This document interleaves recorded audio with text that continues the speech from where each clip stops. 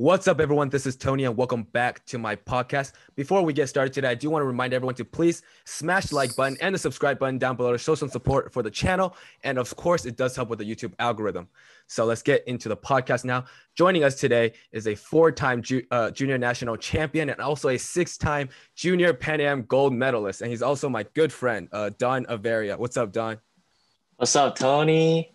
How you doing, man? I'm doing good. Thank you. Thanks for having me on the podcast. Of course, man. You're great at badminton, very accomplished, of course, man. And Thank you. by the way, I want to say congratulations on getting to Cal Poly Pomona. Thank you.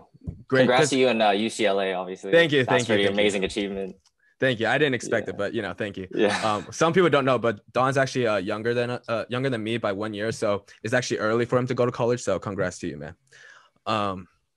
So remember the first time we met was actually in the Boston JIT a long time ago, and it was your first tournament in the US, right? And a funny story, we were supposed to play like the next day, and a lot of parents came up to me and was like, "Hey, Tony, you got to watch out for this new kid. Like, he's coming up hard and he's beating everybody, right?" And I was like, "Man, this new kid, who the hell, like, who cares about this kid, man? Like, he's a new guy." Usually when new people come on, they're like really, bad. So I didn't think too much about it.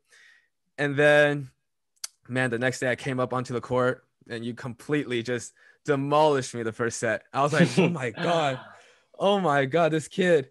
And then, you end up winning that game. And then, you made it to the Pan Ams and stuff. Actually, we all went to Pan Ams that year together. But how did that? But how was that tournament for you? Because obviously it was your first time playing a tournament in the US. Did you expect to go that far for that tournament?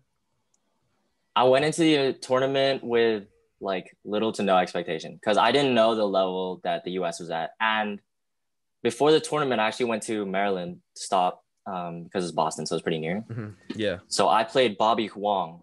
I remember playing him for practice, and I lost to him because he was like one of the top U13 at the time, and I was U11. I lost to him. It was a close game, and I was like, oh, that got me really nervous, especially because my first game was Aaron Lowe, and he was the 2 seed at the time. So I don't know, just the whole tournament was a blur to me. I just remember like going into it, I was like, I'm just gonna play my best. I'm gonna try my best. And yeah, for sure. You definitely earned our respect that tournament. Like everybody in our age group, we were like, damn, that guy's going to be really strong, in the future and stuff. And it's going to be a problem for us. but of course, we appreciate you coming in. And also talking about Bobby Hart, remember Bobby's actually like a video game player now, right? Yeah, he plays jungle for Cloud9 in League of Legends. Yeah. So that's a big deal, yeah. Yeah, some of my friends are like bigger gamers, so like they know, and they were like, "Oh my God, that guy's like amazing" or something. I was like, But Bobby used to be really good at badminton when he played. A lot of people actually don't know this, but you actually started your badminton journey in Qatar, not in the US. So how is it starting in Qatar? Because obviously I don't think it was too popular there at the moment. No, it was gaining traction, to say the least, but I was like the first batch of kids who wanted to train and like actually like take it serious and instead of just being in clubs and stuff. Kind of like the first generation, right? Yeah. So it was like we were kind of like, I don't want to say trendsetters, but we're the first ones and then everyone followed us. But kind of the trendsetter. You like to give yourself that trendsetter, right? I can tell. Yeah, we're the originals, man. I mean, there you go. Hey, that's cool, man. Did you feel like you had a lot of pressure, as the first generation coming out of Qatar, playing badminton to win something? Not really, because again, there was like no expectation because we were the first. Nobody really knew what would happen with us, and I was really happy with the group that I started with because we were all just in it for the fun, and it was just really competitive though. So because it was pretty small courts at the time. There was like one court for like 30 of us. So we do a lot of like footwork all the time. That's why my footwork was pretty good when I was younger. So your footwork is pretty good. Now I know why your footwork is so freaking good. Yeah. And that's probably why you're also so great at singles, But besides, training in the US, you also obviously train internationally in Qatar, where you started, and also in the Philippines and of course Indonesia. So not a lot of people have that opportunity. So what was it like to train in those other countries? What was, same or different from training in the US? I'd say training with different coaches, you definitely see how each coach has their own distinct style and how different coaches approach badminton in a different way. So a lot of Asia, they focus on like the physical. So when I went to the Philippines, that was my first time training internationally, and I did a summer there. It was great. There was a lot of really good players that were older than me that I didn't have in Qatar. So I had a lot of sparring. Nice. And they focused a lot on improving my technical skill as well, which I did because I had like one-on-one training there, and I didn't have that in Qatar. So that was a nice new experience for me because I trained in WWGBA there. Oh, okay. And then when I trained in Indonesia, they're very repetitive. So they have a fixed schedule. So like Monday is like multi, Tuesdays running, Wednesdays, this and that. So I kind of like that structure. And then there the players are like, they're like family because they live together in the same quarters. And it's kind of a do or die type thing there. Cause like you either make it in badminton as a pro or you just become a coach. So they're all very motivated, and being around really motivated people made me really motivated. And that's probably like what gave me my push to like want to go pro. I see. That's cool. You know, I've actually had the opportunity to train in China, in the Shenyang province team. We were talking about it before. And I think the thing that separates them from like training in the US is that, you know, their level of discipline, and of course their systematic schedule. You know, they have a schedule where they follow and they do it, you know, no matter what. And of course, you know, they kind of put their whole life into it, unlike us where we have school. So I mean, it only works for them, but I think it's really important for athletes. I don't know about you, you can agree with me or not, but I think it's really important for athletes to have that discipline, right? And that work ethic to be able to be successful in sports, right? What do you think? Yeah, definitely. I think also I don't want to say it's easier for them to be disciplined, but you got to think like they're like, so Indonesia was like in the middle of nowhere. So all they have was like one little mall, a few little restaurants here and there, but like their entertainment was badminton. So their day off, they'd probably play because like all they had was badminton. So I like to say it takes a lot more discipline when you have a lot more distractions. And that's what we have here in the US because we have, you know, school, and there's like, you know, we want to go out and we want to hang out with our friends and stuff. So you have to be really disciplined with yourself. And so, nice. That's a really good one. You put it into words for me, but nice. That was good. Good point.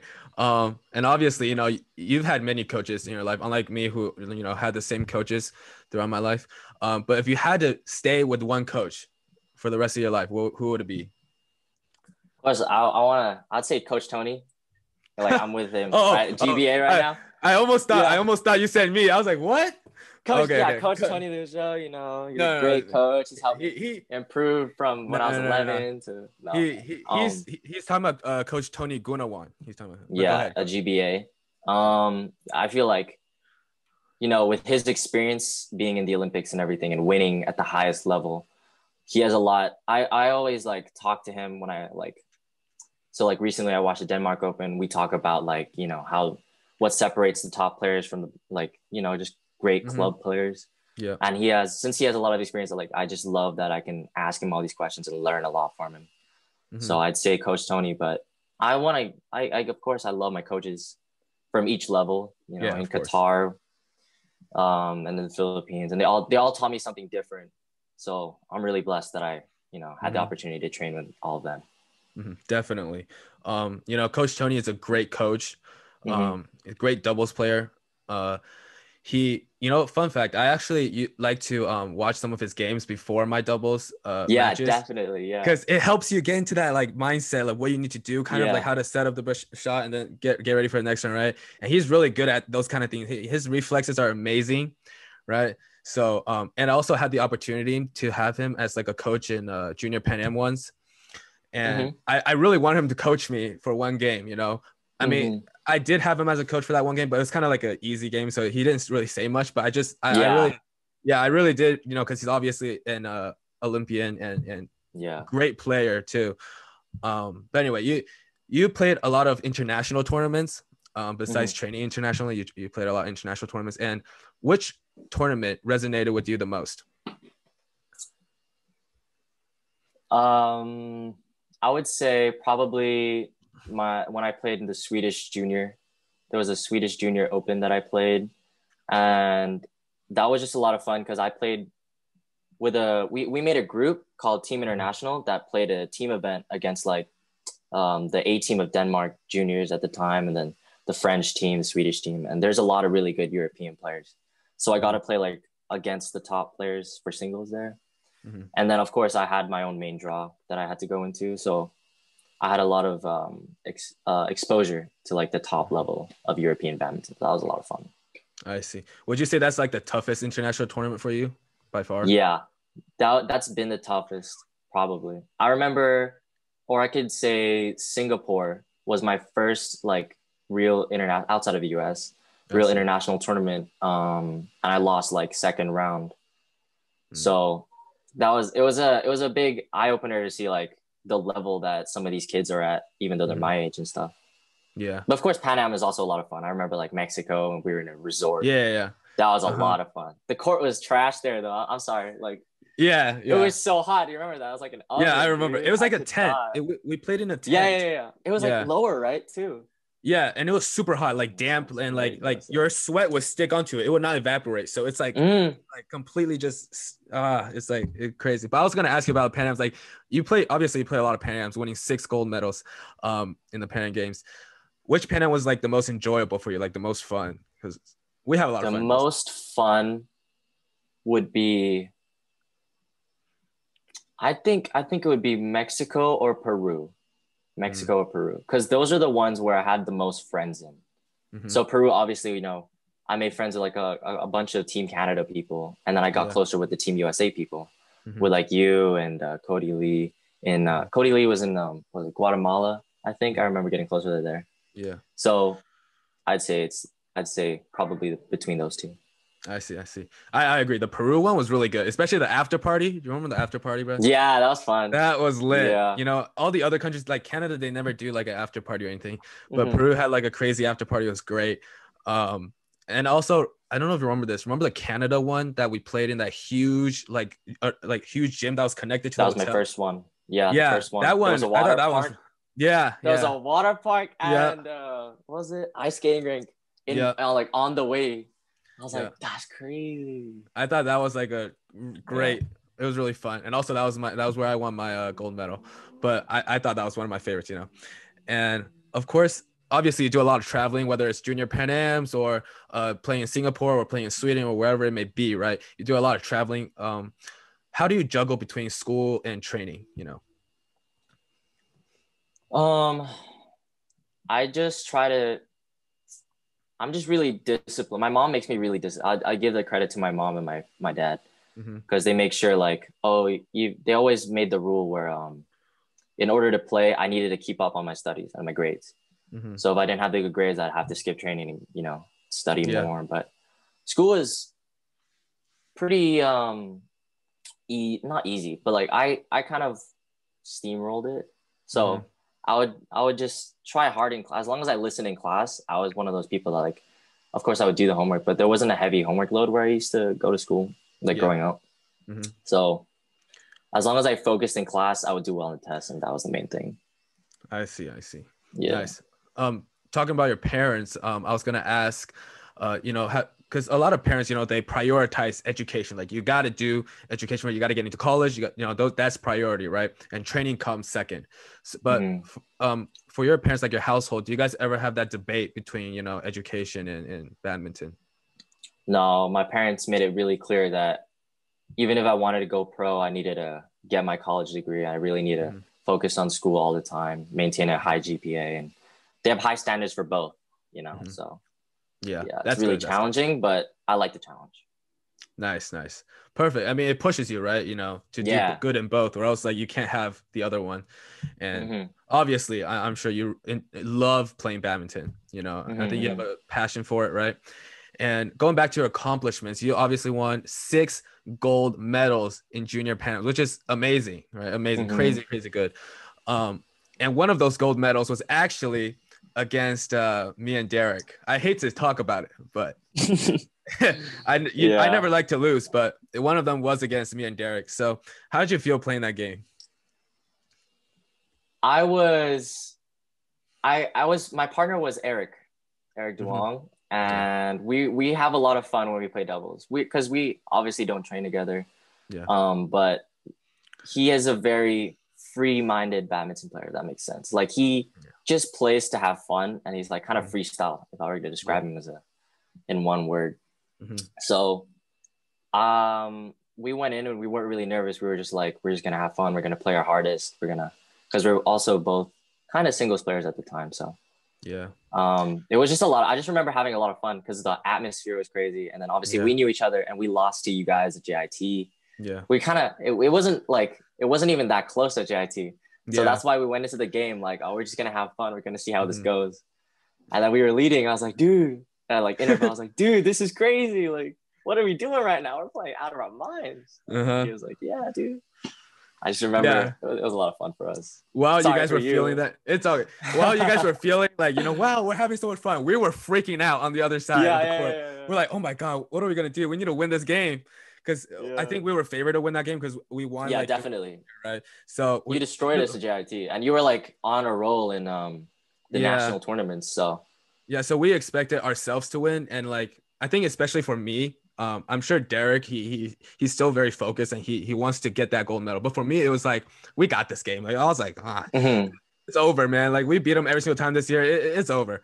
But while you guys were like having fun on the other side, we were like, oh my God, this is crazy. We're about to lose this game.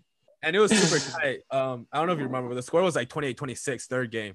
So it was like a tight game. And man, we just had fun. That was a lot of fun, man. Yeah. 28-26, I just remember that. Yeah. And like you say, like Eric's like a very free, like badminton player. I know what you mean, because he's so unpredictable. Because I played with him. I played against him. So unpredictable. So unpredictable. Because he just plays the shot that he likes to play. Like some of the shots that he does may not make sense, but it's gonna work. He makes it work.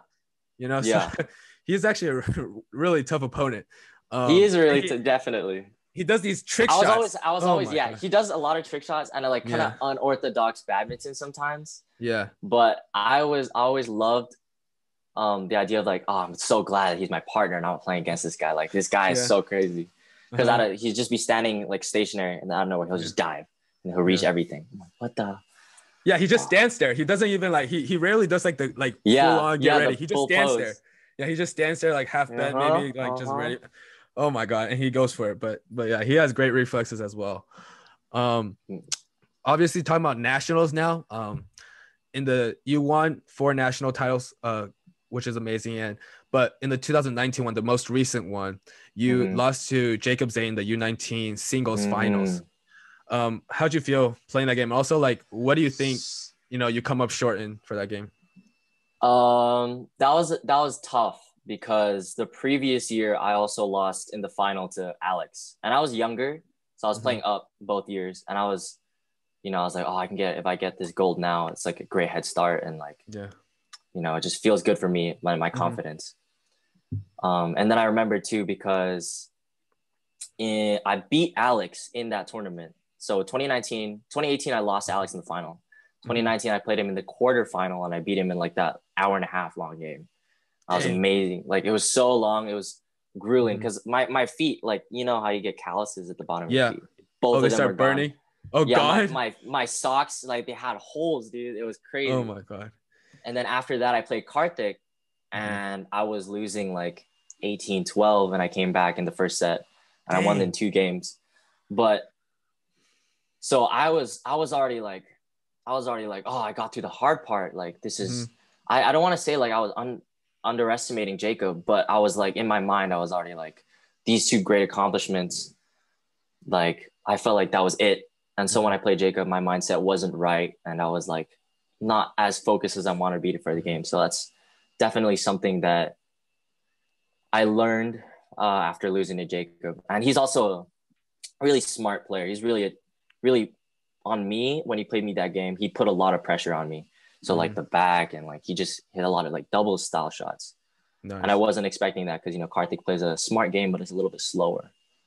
So and then Alex also patient. A lot slower, patient, and like they're very. They like to drag it out. They like to drag it out. They like to wait for the opportunity, but Jacob just goes for it. He's like 100% in the rally. Like Yeah. So yeah, it was a lot of fun to play him. Really stressful, obviously, because I lost, but you know, I learned a lot from that. Yeah, those things, you know, you learn by making mistakes. Obviously, it's exactly the same from like that Pan Am game we played, you know, where Yeah. I was like, it's the same thing. You know, every player has those moments, but we learn from it, right? And Mm-hmm, of course, Jacob was on here, you know, 2 weeks ago. Yeah, 2 weeks mm-hmm. ago. And he has a lot of respect for you, obviously. And I have a lot of well, respect for those Seattle yeah, kids, yeah, man. They're really good. They kind of came out of nowhere too. yeah, they I did, they did. remember. Yeah. Yeah, both William William, and shout out to Jacob. William. He's a Yeah, great player too. So yeah. they're both really attacking and there's a lot of fun to play with, but it's also stressful. Yeah, yeah, for sure, definitely. Obviously you're a very talented player. You're very accomplished, right, in badminton. And a lot of people see you as this perfect player that doesn't really have any flaws or, you know, close to no flaws, right? But every badminton player has something. So um did you ever have like a moment where you doubted yourself, where you felt like you weren't good enough? Yes.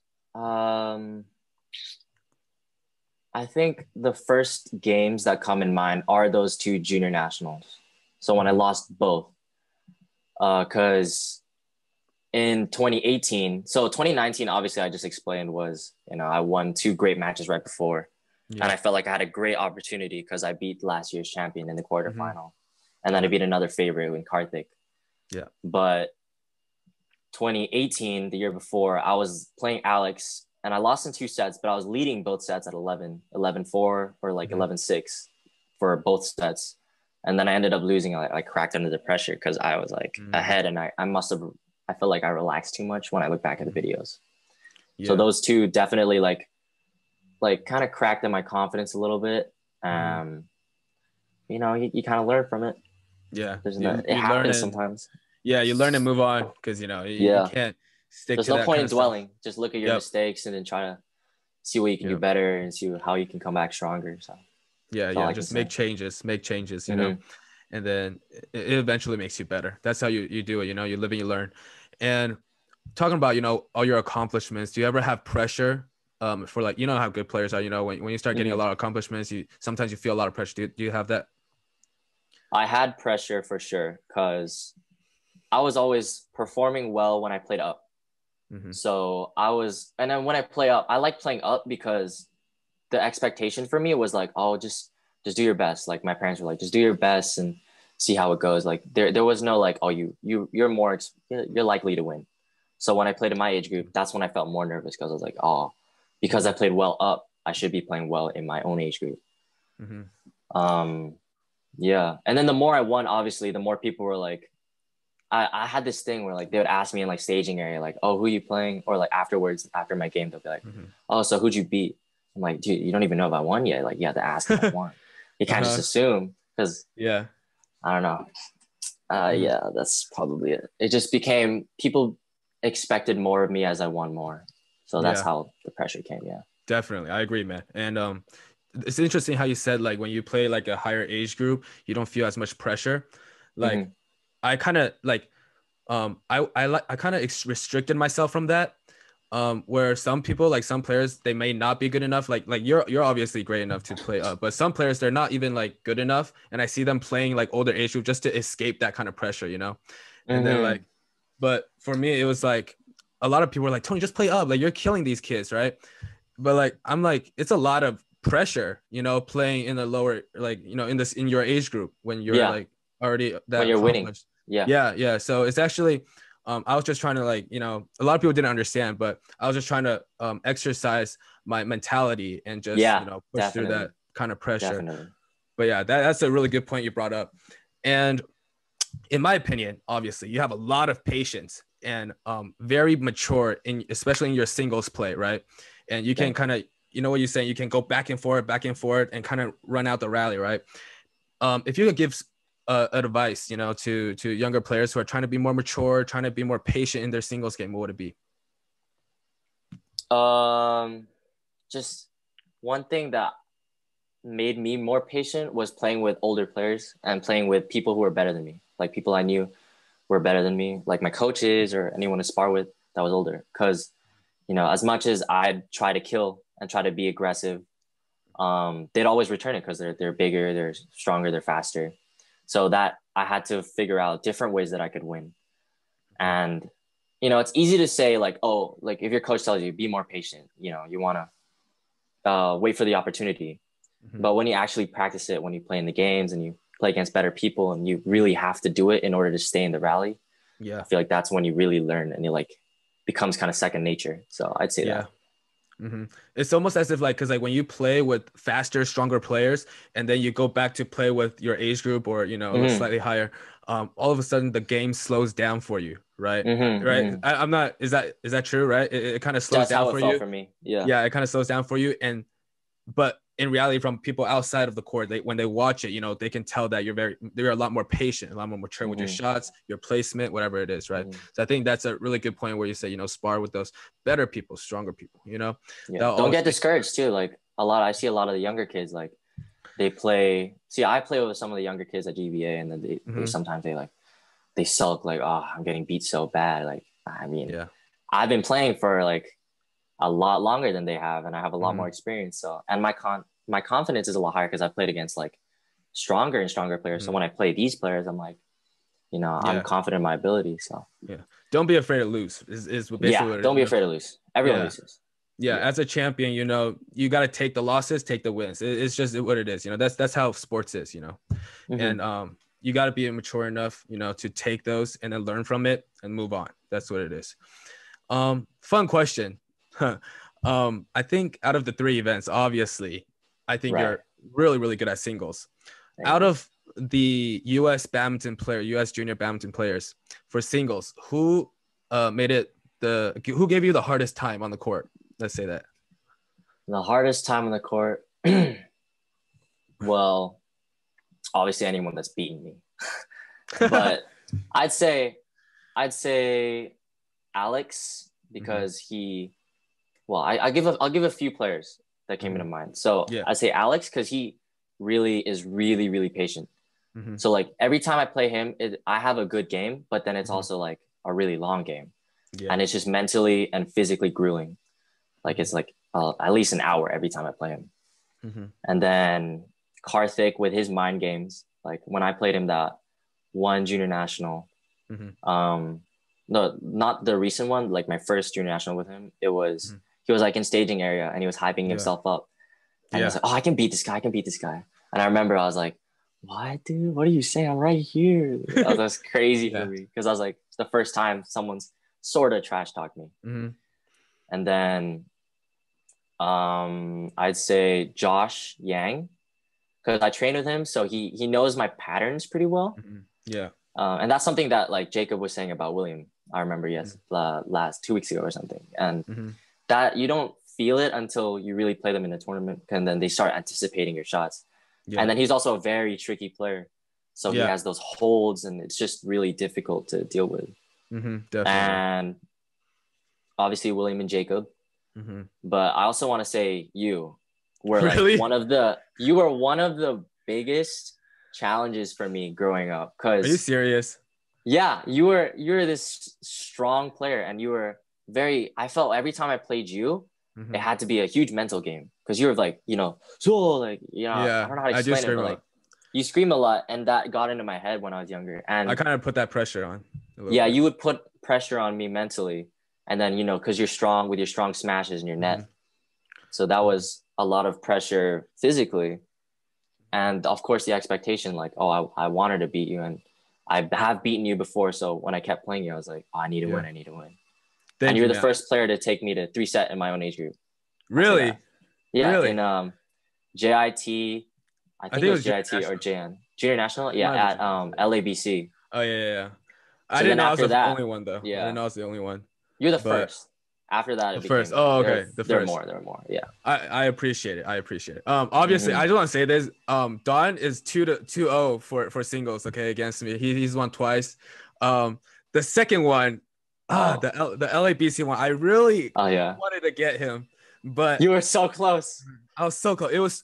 I think it was 20. I was leading 2018, I think, something like that. The third set, you were leading 11-6 or 11-4. Yeah, I was leading a lot in the halftime, and then I was leading 2018 around there, something like that.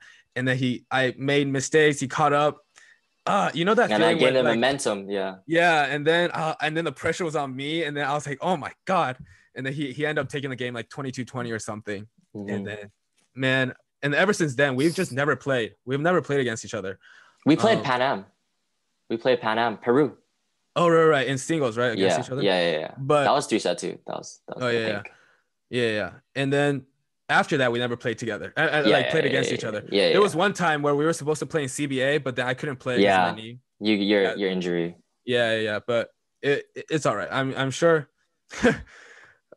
You're probably like so much better now, but it's all right. I was It's all looking right. forward to that CBA game. I was like, oh, I I wonder how much wanted, Tony's changed now. Yeah. man, if I wasn't injured, I would have played that game, and Mm-hmm. I want to get at least one game off of you. You know, Mm-hmm. I was coming for a I win. know. I always come You're for the really win. hunting me down for sure. Yeah. Yeah, but it's all good. Do you have anybody else you want to talk about, like for your top place or?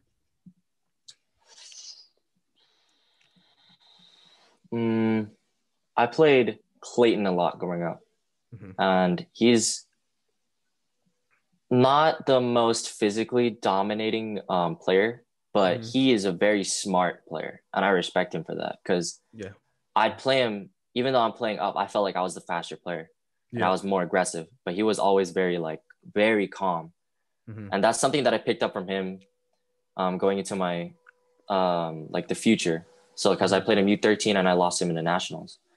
Yeah. And then I remember just distinctly distinct was like he was a very calm player and he was always like very controlled. Everything he hit was really controlled. So I think another thing that I want to say for the juniors, if anyone's like listening, to not like the junior kids that are listening, they should every time they at least try to see like what the strength of their opponent was and try to make that one of your strengths. So your strength was mental toughness. Yeah. Josh's strength is, his skill and his like backhand. And then Clayton obviously is his ability to stay cool under pressure. So yeah, nice. That's really good advice. When you were talking about Clayton, it got me thinking, like the thing that I respect most about Clayton is that in the beginning of his badminton journey, he got beat down a lot, right, by a lot of the good players, but he never gave up. The kid he never did. He never gives up. And then he comes back stronger and stronger every single year, and now he's one of the, the best junior badminton players, in the end. And, so much respect for that. Cause some people, they just give up after they lose 10 times, they give up, but he never did. And he always come back stronger, So he had that rivalry with Karthik. I remember. Yeah. I would always watch that game when like you 11, 13, 15, always watch that game. Everyone watched that head game. to head. They go head to head all the time. They go head to head all the time. Yeah. But it's good to have like competition. It's good to have. I'm happy that you came into U.S. junior badminton because it makes makes me better, makes everybody in the age group better because we all strive to get better than each other and we just find our way up. And it's important to have competition. That's good to have. All right, so let's get into the viewers' questions because there's quite a few. There's a lot more viewers' questions. That's why I kind of bounced that out a little bit. So the first question from the viewers, you moved away from your home at 16. How has life been? It's been pretty difficult to move away. Cause my obviously I don't live with my parents. I live with the Prayas right now and they're family friends. So it wasn't that bad. But it's difficult cause I don't want to say I'm a mama's boy, but like I'm like really close to my mom and my dad and just having them there all the time and just not having their support this time. Like I have their support obviously, but it's different when you're with them and when you're like overseas. Yeah. But I'd say like my friends here at GBA, they really helped me a lot. So I want to say thank you to those guys because they're kind of my anchors. So, definitely. Teammates help you out a lot, whether it's from your personal life or just your badminton life. It's really important to have good teammates around you supporting, especially, your parents are not with you all the time. So it's good to have them around. That's great. They definitely keep me in check a lot. I'll say that. They keep me disciplined. They like, if I want to do something, they'll be like, are you sure that's the right decision? Or like, they kind of became like my older brothers and sisters, even though some of them are younger. Someone like Cody Ma, he's like, I feel like he's more mature than me. So, oh, really? I'm a pretty forgetful person. So one thing I always do is like, if I go to Owens or Connors or I go to a tournament, they're like, oh, before I leave, they're like, did you check that? Did you leave something? And I'm like, don't worry. And then we leave, and I'm like, oh, guys, sorry. And I do, you're stupid. So they keep you in check like that. Yeah. I see. That's take care good. of That's me. good. Definitely. That's good. Next question. What's your favorite song at the moment? I'm not gonna lie, I've been listening to a lot of country recently. Okay. I don't know why, Okay. but it's been country. I can't think of a song off the top of my head, but it's Keshi released a new album. I've been listening to a lot of Joji too. Nice. So these guys, like, kind of, yeah, classic dudes. Yeah. Good.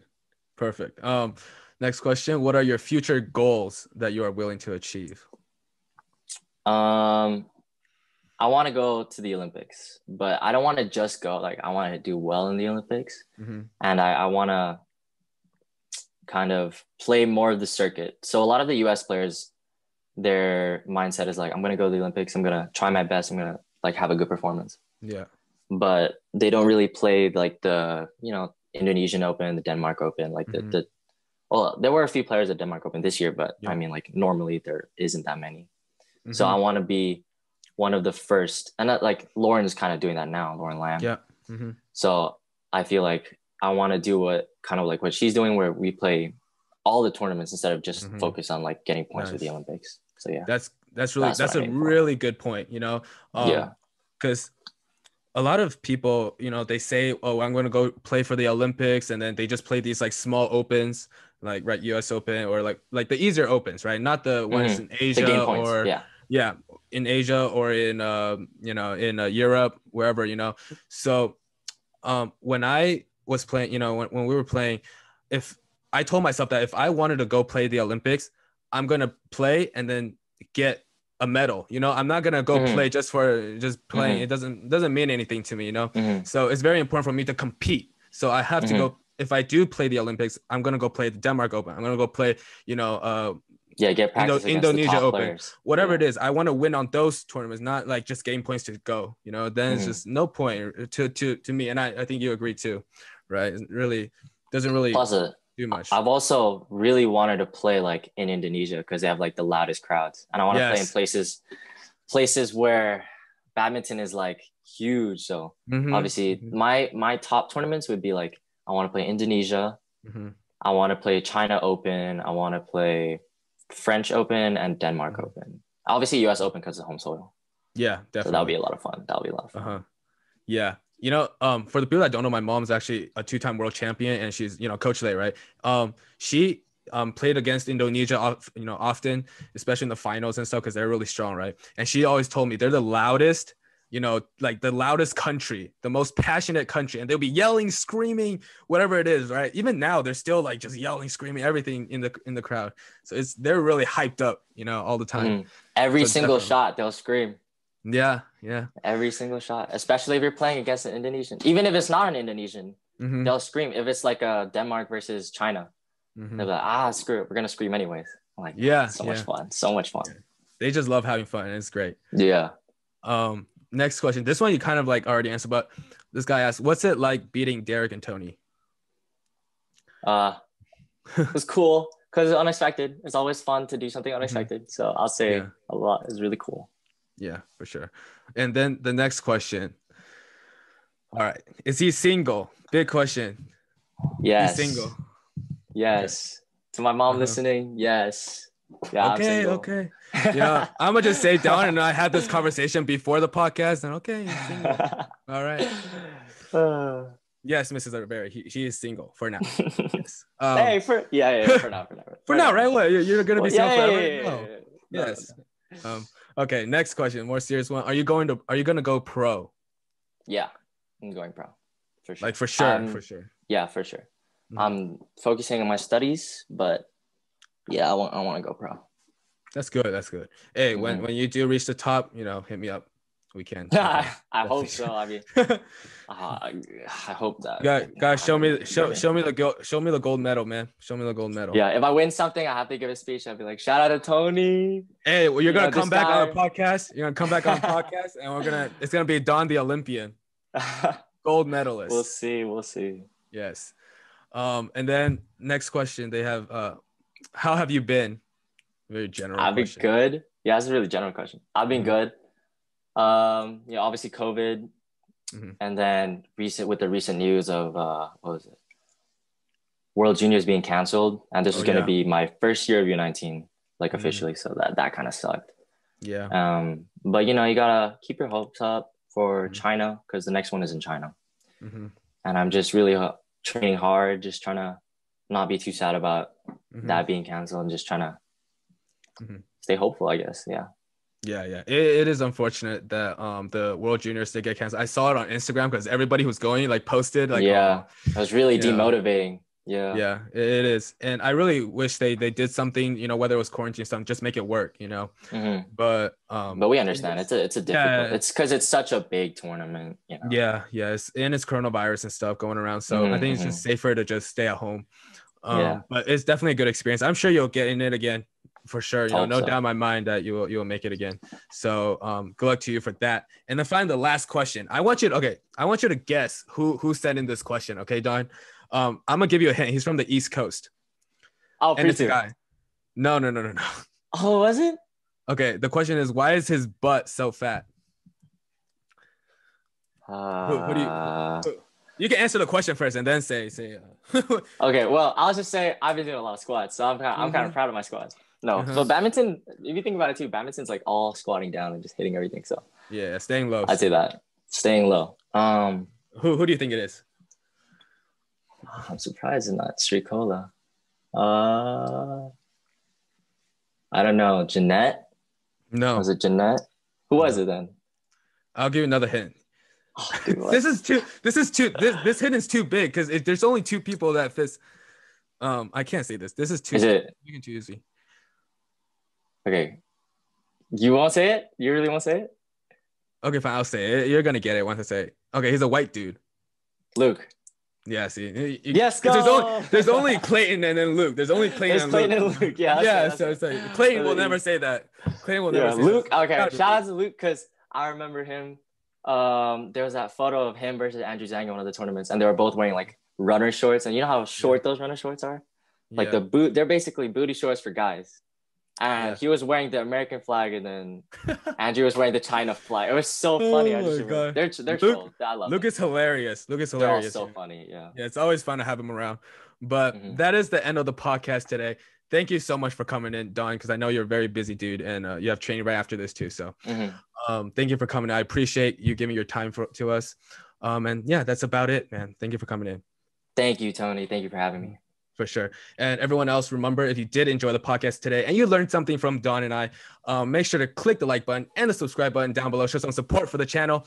And it does help with the YouTube background, all that good stuff. All right, guys. So I'll see you guys in the next one. And thank you for coming in again, Don. Thank you.